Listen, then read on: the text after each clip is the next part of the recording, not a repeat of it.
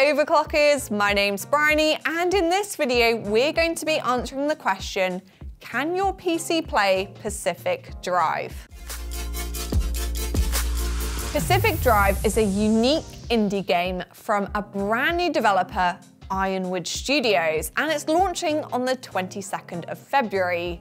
It's a first-person driving survival game where you explore a surreal reimagining of the Pacific Northwest and face supernatural dangers as you venture into the exclusion zone to collect resources and unravel its dark history.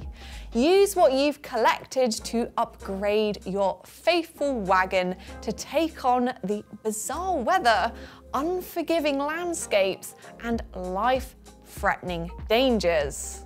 Dodge the storms and unravel a long-forgotten mystery while surviving in this unpredictable, hostile environment.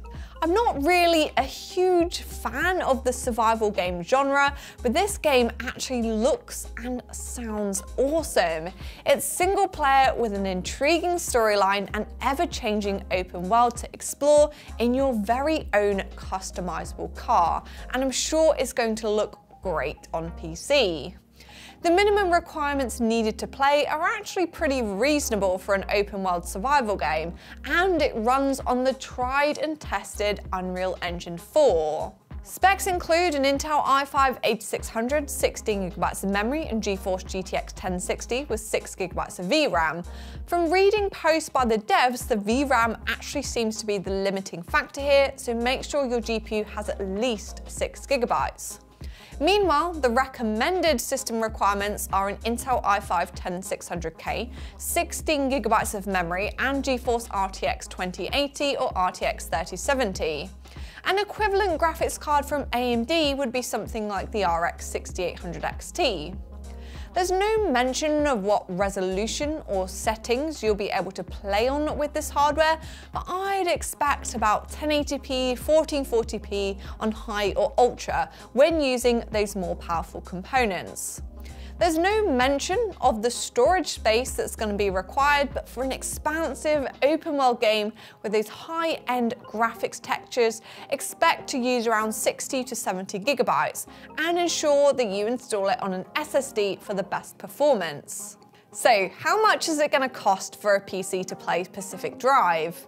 I would recommend something like the OCK Gaming Saber.